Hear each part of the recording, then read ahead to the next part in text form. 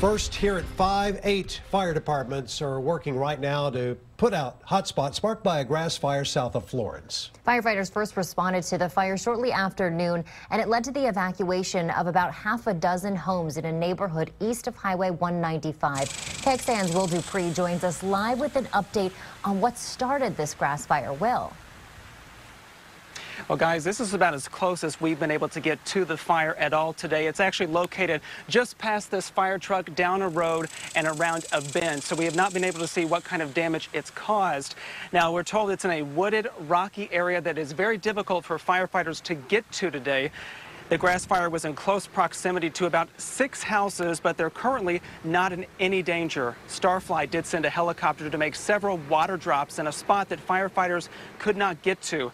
People who live in this area are still being kept away, but Florence Fire Chief Robert Shelton says they may be able to go back in very soon.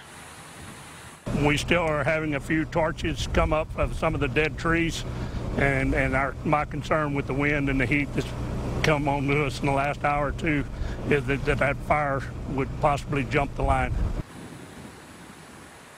Firefighters did say the fire only burned an area that's about 5 to 10 acres in size, so relatively small. However, they are going to stay out here for the rest of the night and likely in the morning to monitor the conditions. The fire chief is also saying the conditions are very dangerous for fires to spread quickly. Very dry conditions, very windy. Again, please be cautious out there if you have any, if you're worried about a fire starting in your area.